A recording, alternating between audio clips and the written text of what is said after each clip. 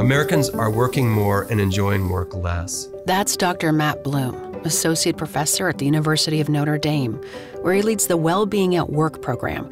He and his colleagues are asking, what if religion was a path to work-life balance? Dr. Bloom's team believes work can and should be a positive experience, and that simple well-being rituals could be the key to helping balance workplace stress. It also matters because my well-being and how I am at work is going to affect my coworkers, my family, my friends, my church.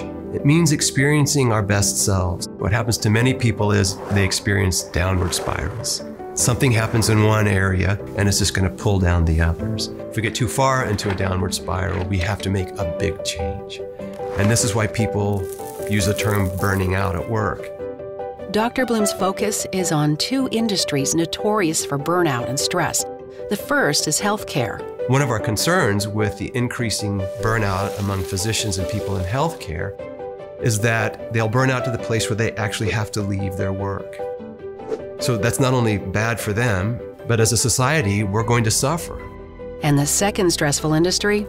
Technology. Technology is a kind of hungry beast. As soon as you feed it with one innovation, it's asking you to feed it with another one.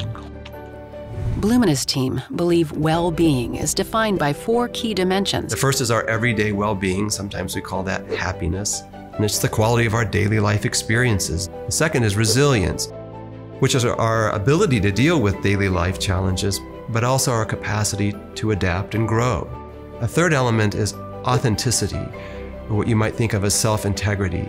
And then lastly, thriving, which is a sense of meaning and purpose in work, and a sense of being connected to other people around that sense of shared meaning and purpose. Bloom says well-being alone is not enough. Faith plays a role in combating burnout. People feel like they have to leave the most important parts of themselves at the office door, and one of those things that they leave behind is their faith. What faith can do for us at work is it can point us in a direction of purpose. Faith can help us navigate challenges at work.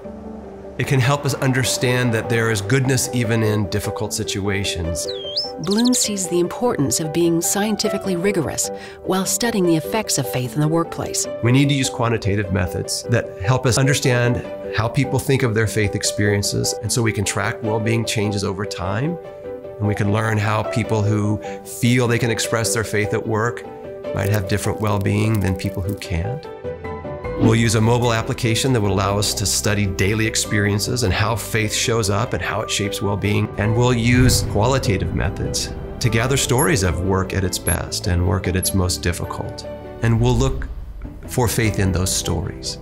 And how do people use faith to understand and deal with their work experiences? But with so many stresses on today's workforce, what's the verdict on well-being in the workplace? Is it even possible? The good news is that small practices, daily rituals, are what we need to create and sustain high levels of well-being. For some people, it might be a daily walk or a daily run that is a good well-being practice. For others, it might be the prayer of examen or some mindfulness meditation. Work and life should not be enemies. Work and meaning should not be enemies. People should find work to be a place in which a sense of meaning is really central to their experience, where they find an individual purpose. They can use their gifts and talents and skills in a unique way that contributes to something they believe is important, and which they feel great at work most days.